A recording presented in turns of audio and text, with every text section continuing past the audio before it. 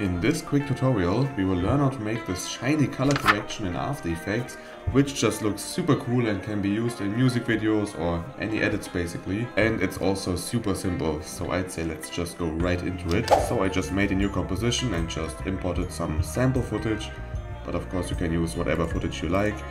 And yeah, let's just start right away. So let's first of all duplicate this layer by pressing Ctrl D on the keyboard. And now we have to select the upper layer and search for a few effects, and the first one is the threshold effect. So just look for CC threshold and apply it. And now we can see we have just like some really high contrast, just the white spots, and this is exactly what we want, because as you can see in these white spots we will have these nice glowing effects going on. And yeah, so this is just perfect. So this is good. Now let's press toggle switches on this little setting down here, so we have this mode setting activated, and let's change the mode from normal to add, just like this. And now we can see that the white spots are over our normal footage. And now we have to apply some more effects to make these look a little bit more like glowing. And yeah, so let's search for the cross blur effect, which should be under CC cross blur, and just apply it on this layer. And now we have to increase both of these values to a simultaneously high value. So let's just put in 300 in here and maybe 300 in here. And yeah, this is already really good. Basically already what we want. Now we have this super nice shine going on, and this especially looks cool on like high contrast points like jewelry or anything else that just shines naturally, and this is really good. Of course you could say this is not strong enough, and if you want this to be more visible, this effect, we can just duplicate this upper layer by pressing Ctrl D, and now we can see that this is a bit stronger. And yeah, if this is too much, you can just press T on the keyboard and turn on the opacity a bit until you have something that you like. But I think this really looks good.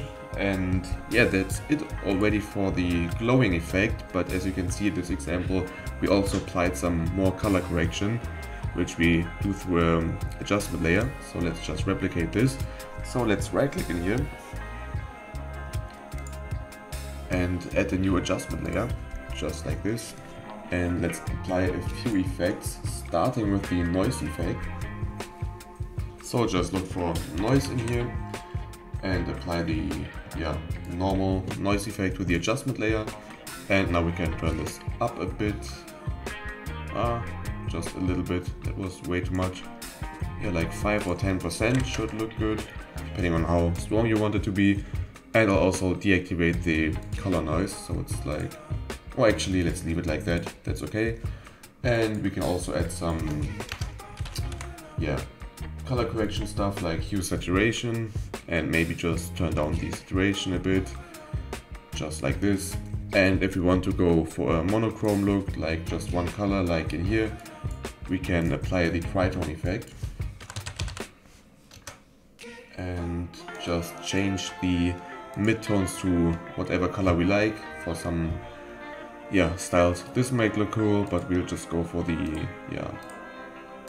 light blue one. And just maybe, I always like to not do it too saturated, so we'll just go for a value that has some gray in it, just like this maybe, but this is completely up to you. I think this looks good, and yeah, that's already it basically. Of course this time this looks a bit strong, but as I said, just play around with the opacity or with the duplicates of this shiny layer. And otherwise of course you can always add the brightness and contrast effect to the adjustment layer and play around with these settings. But now this is completely up to you, but actually that might look kind of cool, because now we still have some more emphasis on the glowing points. But whatever you do is completely up to you. I think this looks cool, but just be creative and let's see what you come up with. I hope you enjoyed this one, and see you next time.